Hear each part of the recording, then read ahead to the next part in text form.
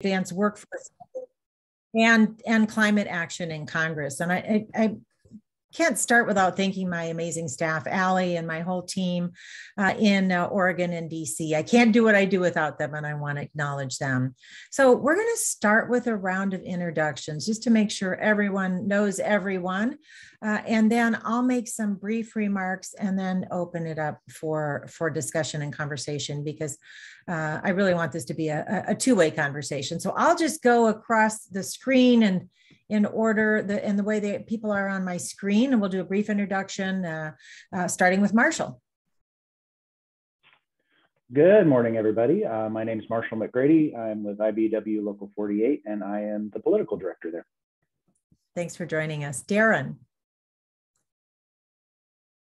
It looks like we don't have Daron on audio yet, but let me send a message here. Oh, okay. Can you hear us? Okay, we'll circle back. Daron is connecting to audio. Mark? Good morning. My name is Mark Farrell. I'm the sales manager for A&R Solar here in Tualatin, and I also live off of Butner Road in your district. Terrific. Thanks for joining us. Kelly? Good afternoon, Congresswoman Bonamici. Thank you so much for the opportunity to be here with all of these fantastic folks. And thank you for your leadership in making sure that the work we're doing for climate change and improving our environment also includes improvements for workers and workforce. We really appreciate you. I'm Kelly Kupchak with Oregon Tradeswomen. Happy to be here today. Thanks for joining us. And I'm going to skip, we have COIN and KATU with us. So I just want to acknowledge that. Next is Meredith. Hi, everyone. Hi, Congresswoman. Nice to see you. I'm Meredith Connolly, the Oregon Director of Climate Solutions, and really excited to talk about my favorite topic of the intersection of climate and good jobs. Excellent. Thanks for joining us. I'm going to go back and see if Daron, are you connected to audio now for introductions? Terrific. I am. Thank you. Hi, everybody. I'm Daron Coles. I'm the Executive Director of the Blueprint Foundation. We're a workforce development nonprofit for the green sector, and we work primarily with African-American youth and adults here in Portland. Terrific. Welcome. Thank you. Sage? Thank you, Congresswoman. I appreciate you hosting this. Sage Learn, I'm the Director of Government Relations with Portland Community College. Great. Welcome. Brooke? Good morning, everyone, and thank you, Congresswoman, for inviting us to participate. My name is Brooke Brownlee. I'm the State Legislative Affairs Manager for Portland General Electric, and we look forward to the conversation. Terrific. Glad you're here. David. Good morning, everyone, and thanks for inviting us, Congresswoman Bonamici. I am here representing Work Systems, Inc., our regional workforce board in the Portland area. I sit on the executive committee of the board. Andrew McDuff, the director, asked me to participate today. I also, as my day job, work at Portland General Electric and managing our workforce training and development. And I agree with Meredith. The connection between climate and jobs is definitely a passion of mine, so I'm very looking forward to the conversation. I will just say, I'm a little distracted today. I woke up with some bruising under my eye. So if I'm turning this way so you can't see it, it may seem a little awkward, but I'm just. Well, we hope you're okay. Thanks. We hope you're okay. I just met with a doctor and I'm okay. Thank you. Okay, good. Candace, welcome. Hey, good morning, everyone. Candace Avila, she, her pronouns here. I'm the Executive Director at Verde. Thanks for joining us. Next is Tom. Hello, my name is Tom Privish. I'm the president of Northwest Engineering Service, but I'm primarily here representing PCC. I had helped develop and taught some classes for the renewable energy program there. Excellent, thank you. And Michelle? Good morning, everyone, from the doorway into the doorway out, and thank you, Congresswoman. My name is Michelle Marr. I am the programs manager at the Oregon Solar Energy Industries Association, working on primarily workforce development, and I also coordinate the Licensed Renewable Energy Technician Apprentice Program. Thank you. Wonderful. And I got everybody, right? Terrific. Well, I'm really eager to share an update on where things stand with workforce development and climate action in Congress, but then really to hear from you. So I serve on the Education Labor Committee as well as the Committee on Science, Space, and Technology, and on the House Select Committee on the Climate Crisis, where I'm actually the only member from the Pacific Northwest.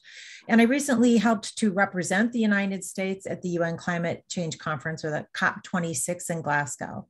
So we know that climate change is now an undeniable part of our daily lives, and we're at a pivotal time to address it with climate action. We have seen wildfires, ice storms, the heat dome, the effects on our ocean, the deadly tornadoes, these extreme weather events across the country and around the globe. And we know there's a lot at stake. And we know that because the last report from the Intergovernmental Panel on Climate Change highlighted that climate change is needed urgently. It's a red alert for humanity, they said. And failure to reduce emissions is not an option. But importantly, climate action also means jobs. And I'm going to make sure that workers and students are ready to step into these jobs. And I know that's why we're here for this important conversation today. Workforce development is essential. And I note that we are still in a pandemic. And we've not made the investments necessary yet to make sure we fully recover from the pandemic and that our recovery is equitable. So we'll put that out there in addition to the climate issue, as well as we're going to talk about infrastructure a bit. So this discussion comes at a very important time because it's critical that workers have access to quality paid on-the-job training and importantly, support services they need to get these good paying, high quality jobs. And that's true for people who lost their jobs during the pandemic. It's true for those who want to help build the infrastructure that we will be building to help our economy and also to address the climate crisis. And it's true for those who see the tremendous potential with our transition to clean energy. And we also need to support workers who have historically faced barriers to employment, especially women and people of color. And I've seen the power of workforce training programs in Northwest Oregon. I've spoken with people in these programs who really inspired me to fight for robust investment in workforce development. For example, I remember a conversation I had with Lacey, who said her registered apprenticeship, that's what she said, made it possible for me to pay my bills and feed my kid. And she said she didn't know where she would be without it.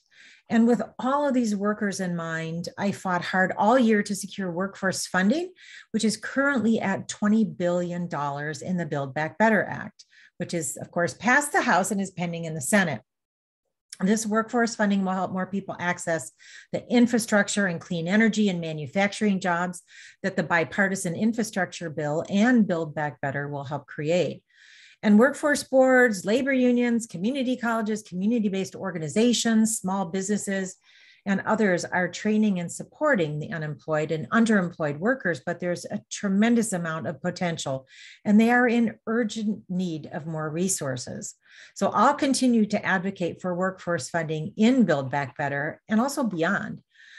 Recently, I helped lead the update of the National Apprenticeship Act, which had not been updated since the 1930s. And, a few things have changed since the 1930s. And I'm also advocating for my Bipartisan Partners Act and Bipartisan Builds Act to expand on paid on-the-job training opportunities to communities that have historically been left behind, and also to help small and medium-sized businesses offer more work-based learning programs. I'm going to take a minute just to highlight the bipartisan infrastructure law, which was a major accomplishment, now signed into law and beginning implementation. But I just want to emphasize, as you all know, we need people to do this work. It's going to bring billions of dollars of much needed investment. In Oregon, for example, $3.4 billion for highways, $747 million for public transit, $529 million for clean drinking water, $268 million for bridge replacement and repairs, $100 million for broadband, $52 million for electric vehicle charging. That's a lot of good paying jobs to fill. And there will be many more as we take action on climate. And I want to note why workforce development is so critical to our success, especially in addressing the climate crisis. The opposition, and I've seen this over the years, the opposition to taking action to transition to a clean energy economy is often based on concern about people losing jobs. but the goal is to put more people to work and help grow our economy. And there's a tremendous potential for Oregon to be at the forefront of the economic benefits of this transition. And it's also important to keep in mind that the consequences of inaction will be devastating for workers and families. And we saw that over the summer here in Oregon with the heat dome. We're just listening to an interview this morning about children who lost their homes in the tornadoes last weekend. We see more frequent, more extreme weather events and how the climate crisis is affecting people's health, homes, and lives. So we want to keep this in mind. And I think back, my grandfather, my Italian grandfather, he was a coal miner in Western Pennsylvania. After he got off the boat at Ellis Island, he went to Western Pennsylvania and worked in a coal mine until he lost his leg in the coal mine in an accident. And I think about, you know, what that meant. We know that we need to make sure that people like my grandfather can have a job in a safe working environment that is safe for workers and safe for communities and safe for our country and our planet. So I'm focused on supporting workers as we make this transition to a clean energy economy. And I certainly appreciate the opportunity to talk with all of you today and bring together your ideas and your expertise. I'm glad to be your partner at the federal level for that combination of climate action and the good jobs that come with it. So I'm going to open it up to discussion. And I want to start by asking what is working in the efforts that you're seeing currently to create climate jobs in Oregon, and what are the gaps and what could we be doing better? And I'll open it up for discussion. You can either just wave the old-fashioned way, use the raise hand function in Zoom, just start talking until that gets to be problematic, but anyone can start. I just wanted to hear from all of you because you bring so much to the issue, and like to hear what's working and what are the gaps and what can we be doing better. Who would like to start? I can start us off. Terrific, thank you. Hey everyone, so again, Candace here from Verde. Thank you again for bringing this group of folks in the Zoom room to have this discussion. Real quick, I'll just give you the brief, what is Verde? So Verde, we are an environmental justice organization that predominantly does a lot of our work in Cully, but it also spans across Oregon because as we know, to make change in our local communities, we have to work at intergovernmental levels to do that. Our mission is to build environmental wealth in low-income and people of color communities through our social enterprises, our outreach, and our advocacy programs. And so I think that from our perspective, as far as what's working and what are the gaps, there's definitely substantial funding for workforce development that's coming in through the Portland Clean Energy Fund. And we as an organization have been working to maximize those dollars and put them back into those kinds of programs. Excuse me. And we feel that HB 2021, the labor standards in that bill will really help create strong pipelines. But what's important to remember is that pipelines are not enough. And we need programs that can provide the career support, tracking of workforce sustainability, and training for employers on how to manage and support diverse workforces.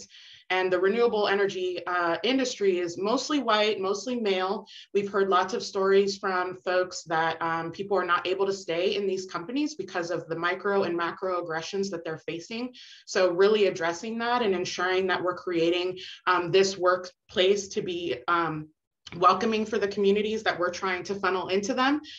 We cannot continue to do that without providing that extra support, that equity lens, the racial justice lens that intersects with economic justice and environmental justice. Thank you. Candace, thank you so much. It was very, very helpful to hear. When we wrote the Climate Action Plan, the Select Committee on the Climate Crisis, we wove environmental justice throughout with the understanding that climate change has disproportionately affected people of color, low-income communities. So that is environmental justice is really critical. And I really appreciate the concern about having safe workplaces and making sure that once people get into the jobs, that these are safe, welcoming workplaces as well. I see Kelly next. Thank you. Thanks, Congresswoman. And I just want to echo what Candace said. Candace, I appreciate you framing it that way, because I do think what we're doing well is we have a lot of training available. Workforce development programs are there. Our community organizations and community college network are trying to work more closely together and collaborate so that industry certifications and credentials can help folks move from poverty to prosperity in these good, high wage, high road jobs. But we need to do a better job in making sure that folks from communities of color and women who continue to be underrepresented in these really good jobs have an opportunity for the training. But also, as Candace said, the working environment has been historically hostile to folks that look like many of us on the call, and we know we need to do better there through job site culture training programs and those wraparound and support services. So I think there's a lot of opportunity for us to ensure that working together with high road policies, and thank you, Congresswoman Bonamici, for leading those efforts in everything you do across the board. We are so grateful for your work and your commitment to equity, because when we talk about, the triple bottom line, the people, planet, profit, for us, it's about environment, economy, and equity, and we need to lead with an equity lens if we're going to make a difference. So I think we have a lot more work to do and build on the assets we have. Thank you, Kelly. I really appreciate that. And Oregon Tradeswomen is really making a difference here in Oregon, where we have a higher percentage than many other states of women in the trades. And we've had some good conversations about the importance of, again, making sure that the workplaces are safe and welcoming as well. So we'll be learning from the lessons already learned here in the Pacific Northwest, and really bringing those examples with the understanding that there's still work to do. I see David next. Thank you. Yeah, thank you. I just want to echo what Kelly and Candace said. So I support a lot of those sentiments and a lot of the gaps and a lot of the work that needs to be done in that space. I will say I have seen an increase in awareness of what the clean energy economy is and how jobs play a crucial role to supporting the growth and advancement of the clean energy economy. I've had conversations with groups from Southern Oregon to Central Oregon, and everyone's excited. Everyone's excited for the future, right? We're hoping and keeping our fingers crossed that federal legislation will happen. There's been some state investment, and then there's local investment down to PISA, right, Candace.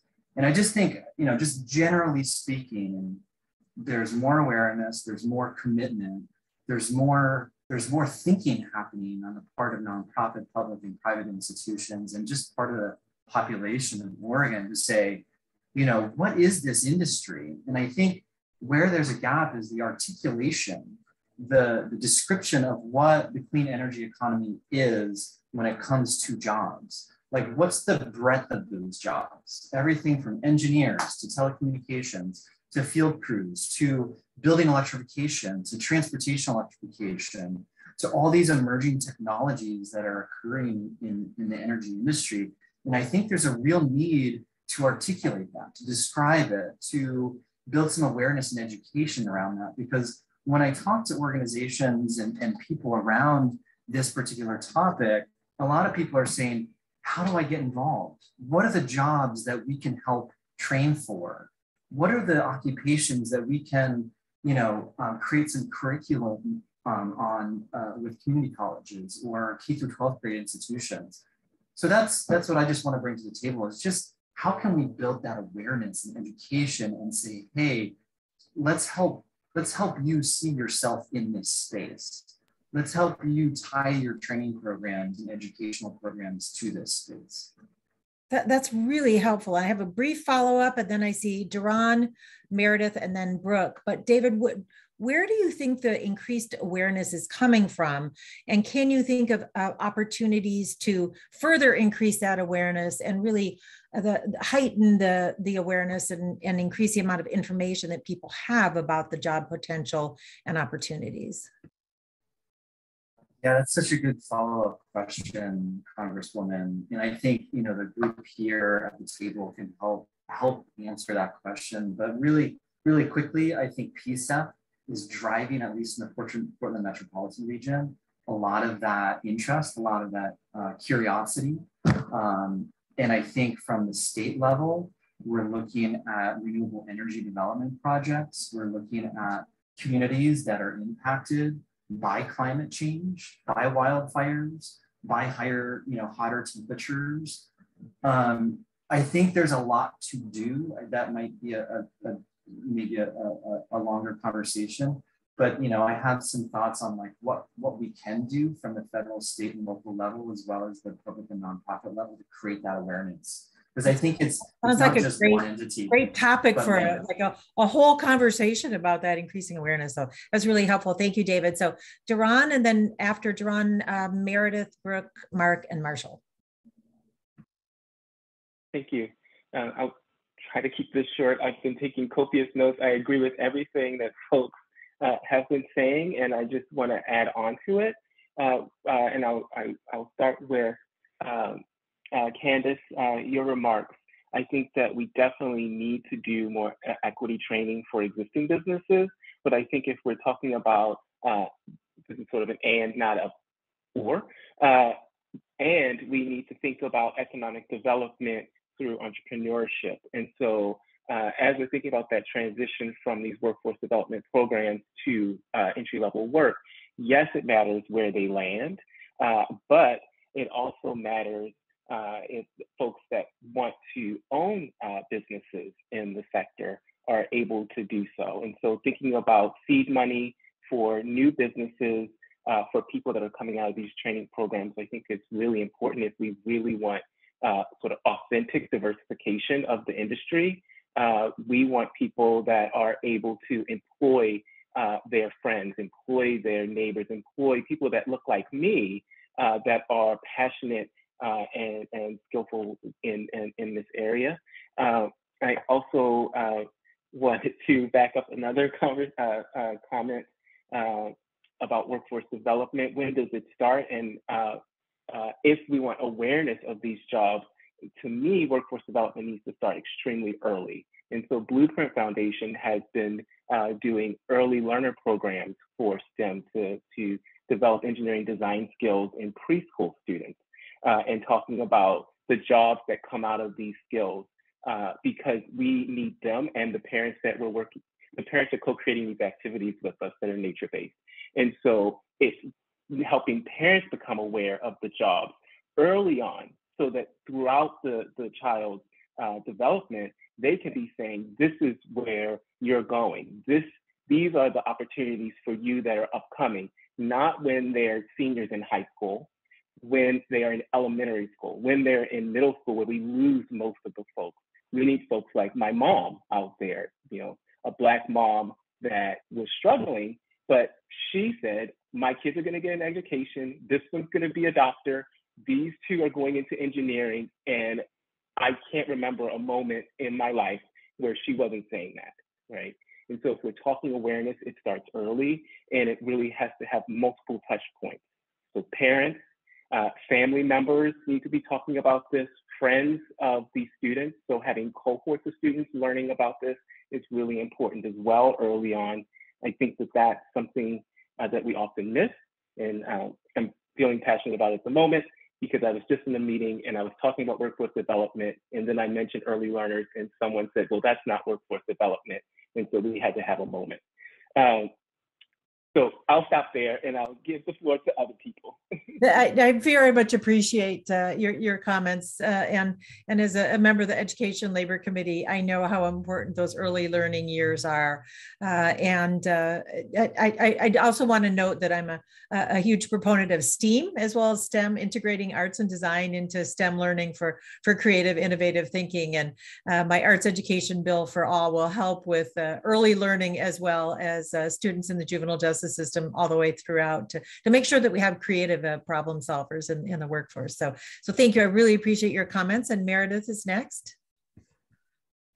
Wow, it's hard to follow all of these really astute comments that I think really put their finger on the pulse of where the need is, where the opportunity is. And I think two things I would say. One is, I think in addition to all the workforce training needs and all the benefits that come from that economic benefit of having a good job in a innovative sector that's growing, which all these clean energy and electrification sectors can represent. It's also been really clear to me and impressed upon me how much it can make workers' lives better. So I was just talking to a TriMet bus driver who's driving an electric bus instead of a diesel bus now. And she was telling me how much quieter, how much cleaner the experience is, and just what a better day she has driving an electric bus. And I think that can be true across many different worker experiences in these new clean energy technologies. One other thing I will say, there was so much to love on transportation in the infrastructure package, but there is so much to do in the building sector here. And I think that's where Build Back Better can offer a huge opportunity for Oregon. We have, homes and buildings that are not resilient to the wildfire smoke, the heat dome, as you mentioned. People died without affordable cooling and weatherized homes. It's a huge issue. And I think there are some really impressive things happening on the ground in the weatherization, holistic electrification. How do you bring these solutions to bear, whether Community Energy Project Verde, Candace's organization, Rogue in Southern Oregon are doing some really amazing things with homes down there. And a lot of what I see in Build Back Better can tie together some of these whole house rebates and all of the, all of these rebates and grant programs and all that, but tied also to training. And you can't export those jobs. Those are inherently local jobs. And that's what we really need to be doing, house by house, building by building, to transition to clean energy saving buildings that are more comfortable and affordable for everyone. So I just really want to thank you for all you're doing to get this passed, because we're not there yet, and there's a lot to do.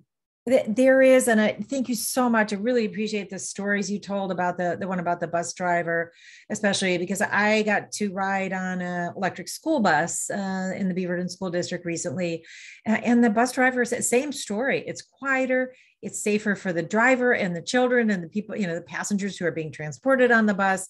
So yes, we still have a lot more to do, but that really makes it real to understand that the people who are affected in their daily lives and work as well.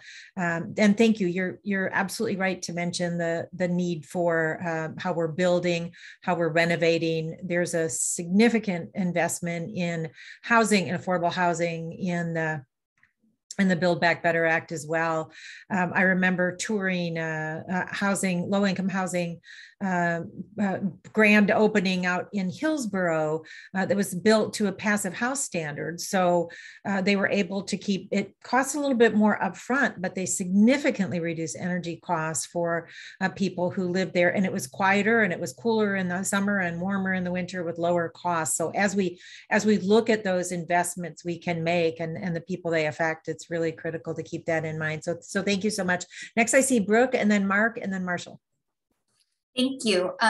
So I would also echo everybody else's comments. I think, the comments around the planning for workforce development, inclusion of the workforce is really important. PGE has really been focusing on how do we take this awesome new package in House Bill 2021 that is aligned with our decarbonization goals and really help work with others to make sure that we have the workforce there. And that's such a critical point of making sure that this is realized in the way that this clean energy future we all envision it to be. And that means that we're planning really thoughtfully about how do you have the workforce there to build all these cool new things, and ensuring that folks that need additional supports at the beginning to help them get them on the path have those additional supports that they need.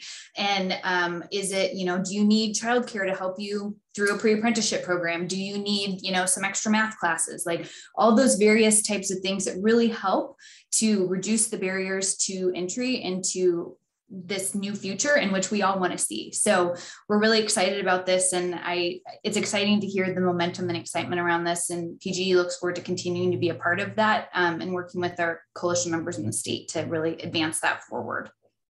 And Brooke, thank you so much for emphasizing the importance of those supports, because we've heard that again and again, whether it be childcare, huge challenge right now, as we know, that's holding back many people, particularly women of color tend to be childcare providers, but there's an effort that I'm also very involved in to make sure that the childcare funding and Build Back Better gets through, because it really makes a difference and that early childhood part of life is so important. So with Build Back Better, there's the affordable, accessible childcare as well as universal preschool. So thank you for mentioning that. And the supports are so important, whether it be tools, uniforms, transportation, to get people through so they can complete their program and get those jobs. So thank you for mentioning that really important piece of what we're working on.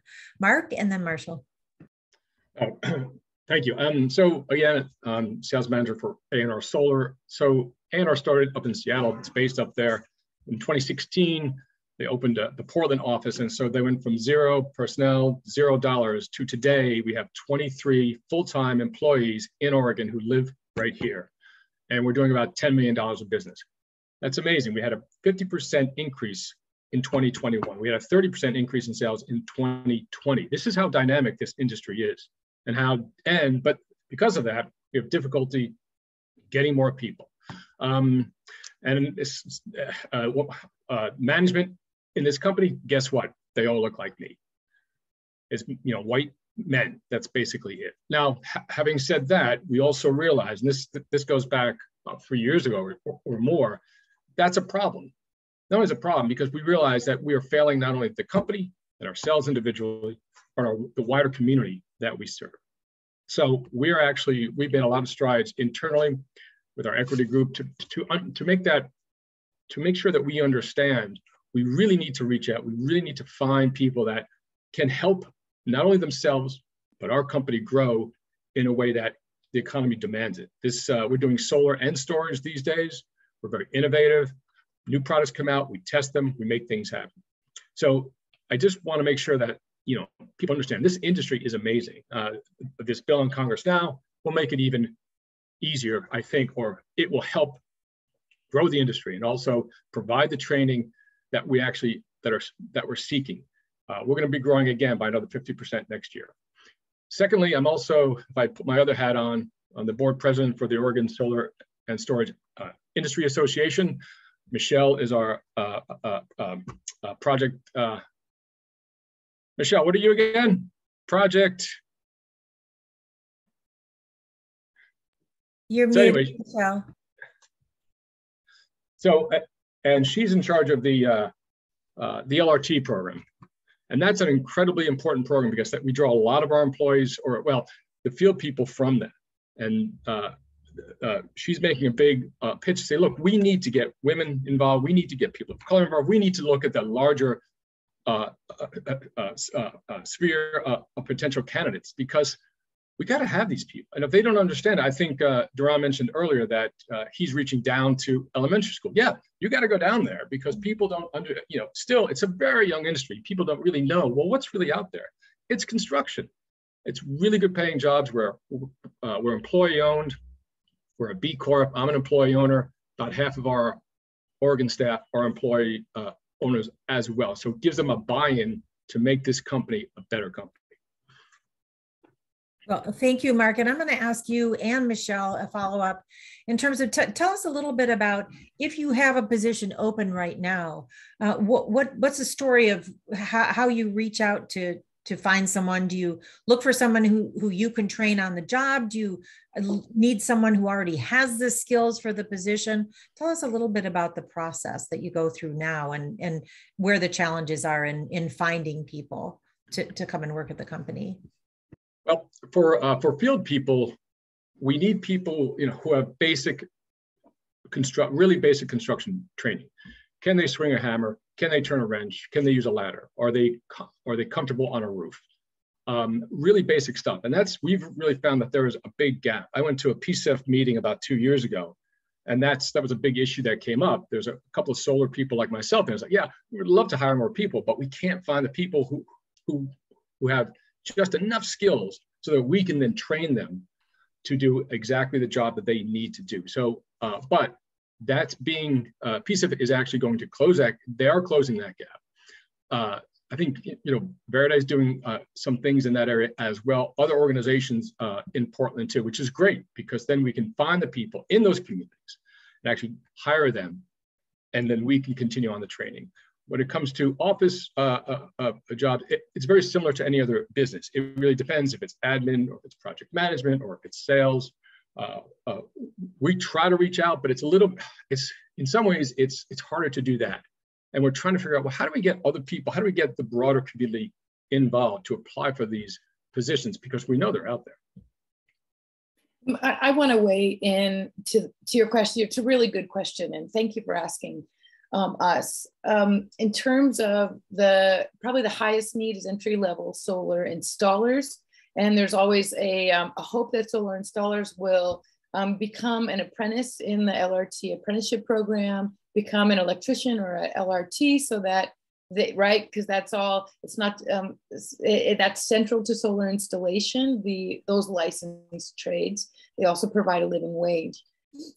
We are thankful that we've received PCEF funding to have solar installation trainings that involve pre-apprentice programs like the Oregon Tradeswomen, Women and Constructing Hope. I think that this could be expanded and that would really strengthen the field. However, we also have a bottleneck because of some of the electrician requirements that I'm not going to argue with those requirements, but we have a bottleneck in not having enough electricians and licensed LRT who want to get on a roof, because electricians often don't want to get on a roof, right? They want to do new construction and that kind of stuff. So we have a honest bottleneck in being able to train interested field personnel, right? Because we have 62 people on our apprentice waiting list and a lot of solar companies who would like to hire. I also think that when we look at I just did the numbers on the LRT apprenticeship program, and if we only have women of color on our apprentice list, we will achieve parity in 25 years. For people of color, it's 18 years. So that will not happen, right? We will not only, right? It won't. So, but that's also that I wanted you to have a sense of the level of what we're facing in terms of equity. I really appreciate that, Michelle. Do you say 63 people on the waiting list for the? 62, yes. 62, wow.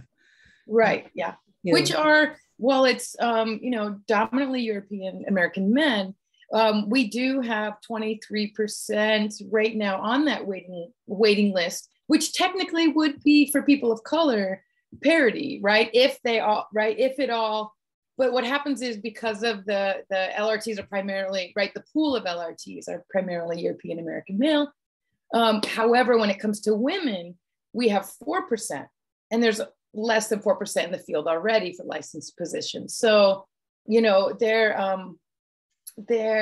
some, you know, obvious struggles here. And OSEA and the LRT program are doing all it can, all it has the capacity to do at the moment. I appreciate that so much. Thank you. Really helpful to know what the challenges are. Next, we have Marshall and then Tom. Thank you so much. So prior to my stint in the new political world here, I've only been doing this for a short time. I was an instructor at our apprenticeship program up here in Local 48. I spent the last 7 years doing that. So I have a pretty good handle of some of the things that we've been doing right in our industry, and then some of the places that we have an opportunity to maybe improve in the future. So from the things that we've been doing correctly, we introduced solar to our members back in 2005. We introduced electrical vehicle charging training back in 2010. We have a certified program for that called EVITP that allows us to send out installers that, even though you just need a general journeyman license to go do that work, you can kind of specialize in that particular field.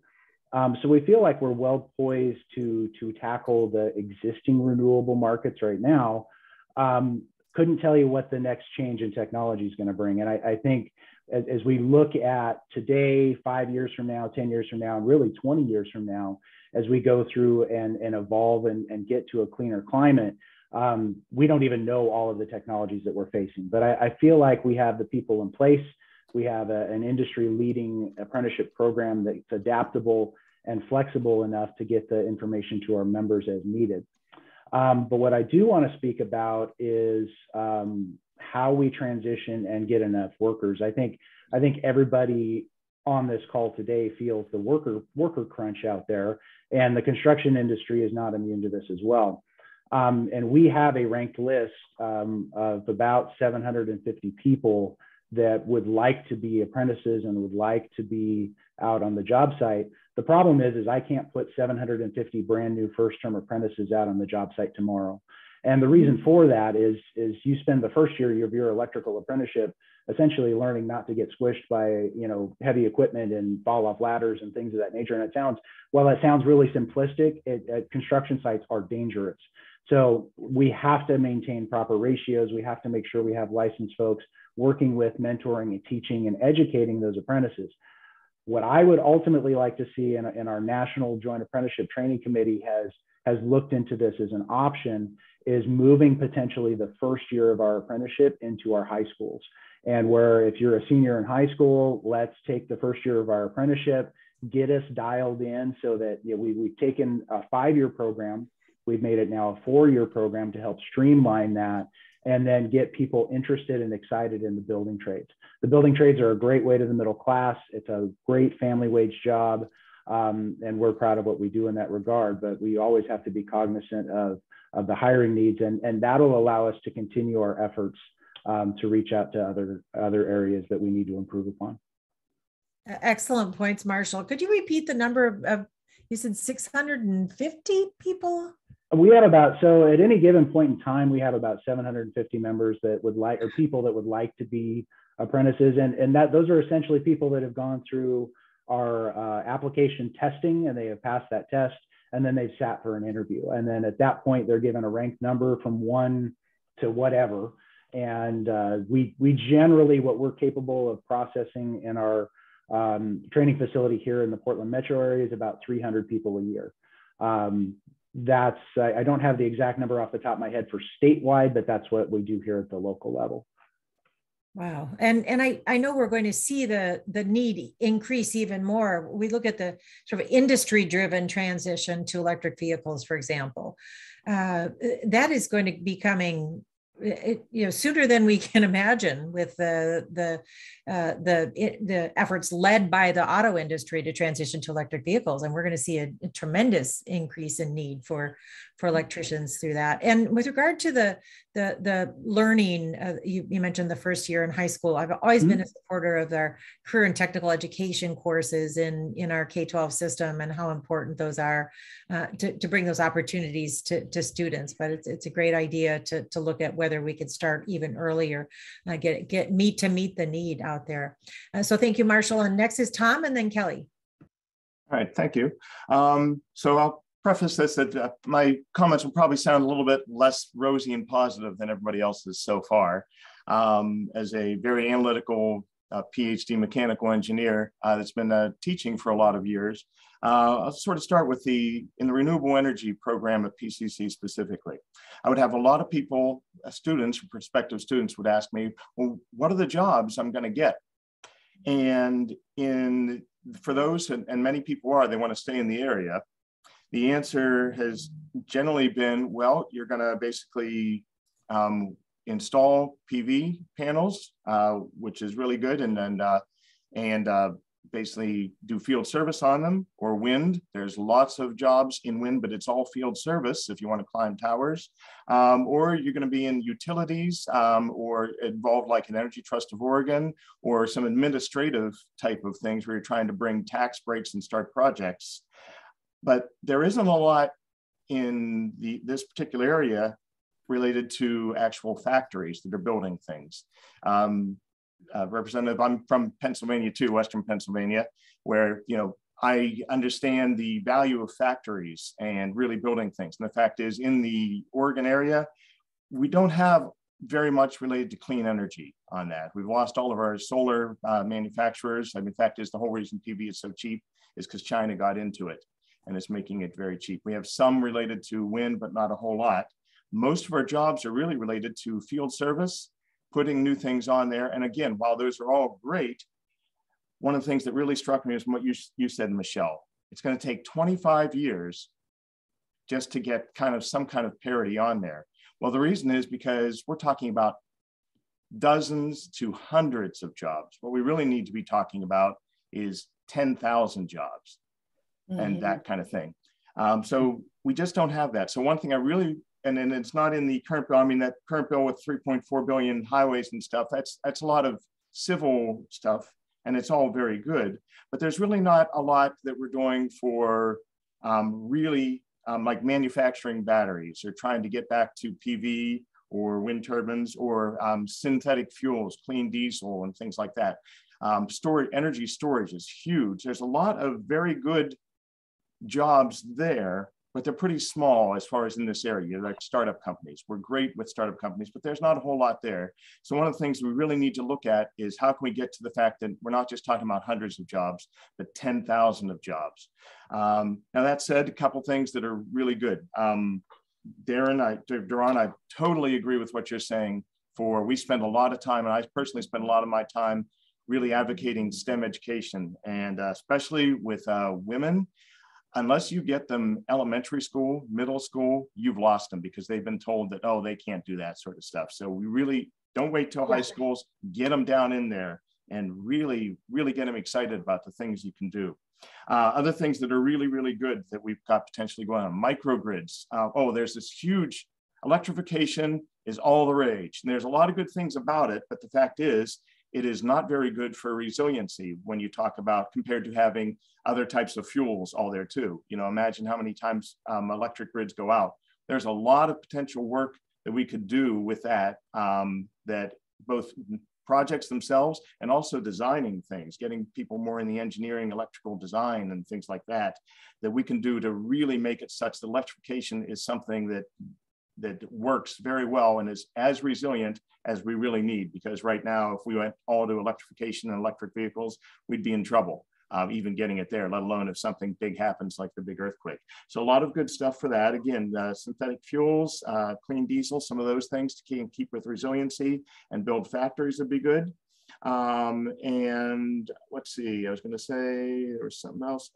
Construction. Yes, Marshall, thank you very much. Actually, Northwest Engineering is primarily in the construction business for buildings. A lot of times when people are talking about, hey, I want to be, clean energy and stuff, I say, one thing you should actually look at right now, because jobs are really important and they're a little bit more available, especially in the area, is construction and energy efficiency. The fact is, everybody will agree on energy efficiency. People might throw their arms up at, why don't you let me use my nuclear, or what's wrong with hydrothermal energy and things like that. But everybody will get behind electrical efficiency. And building is huge. The fact is, I've worked in a lot of clean energy type fields. The first time I was involved in a big building where we saved 10% of electrical usage, I did more for the environment than all the fuel cells that I had ever actually installed. And that kind of construction stuff, having jobs, regardless of whether they're clean energy jobs specifically or not, we can really pitch that and really get people excited about it. So, I mean, I'm totally agreeing with Marshall, getting more people down into the high school level, getting them trained so they're coming right out, because that's a whole nother thing, which we only have time for. The idea of trying to get kids interested in college when they see how much college costs and what they're going to do after that compared to they can just learn it on the internet and stuff. That's a whole nother thing. That anyway, I've taken up a lot of time. So thanks. Well, great points, Tom. I really appreciate them. And you're right about the need for more manufacturing, U.S. manufacturing, and certainly the administration with a lot of that happens with the incentives in the tax code, for example. But really, you've made some great points about the importance of having the other opportunities and the breadth of opportunities that are there. I want to note the Science, Space, and Technology Committee has really supported a significant amount of additional research where we've identified where do we need more research and development. That's academic, but it can be broader. So I really appreciate the breadth of information you brought, and your ideas gives us a lot to think about and a lot to work on. Kelly. Congresswoman, I appreciate all the comments that are being shared here today, and I want to encourage us to not settle for what the projections look like around equity. I myself am not willing to wait for 10 years or 5 years or 70 years for parity. And while I agree that education at the middle and high school level is really important for women and girls, our average age that we serve is 34 at Oregon Tradeswomen. And those women go to successful careers in the clean energy economy and in the construction sector.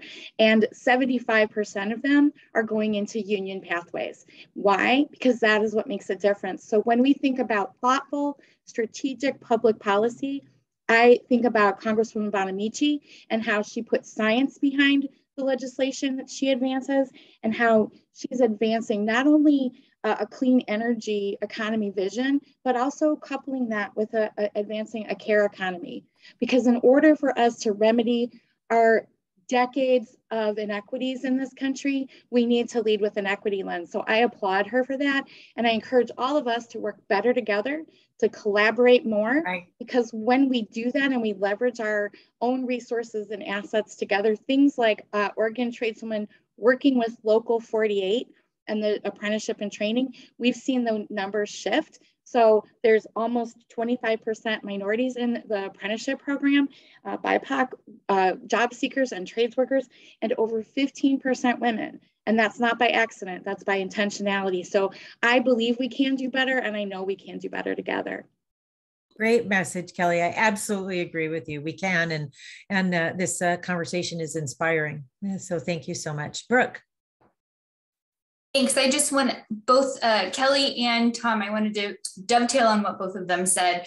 The resiliency and the reliability component of this transition is very important, as is affordability, right? So all of those things together are really important.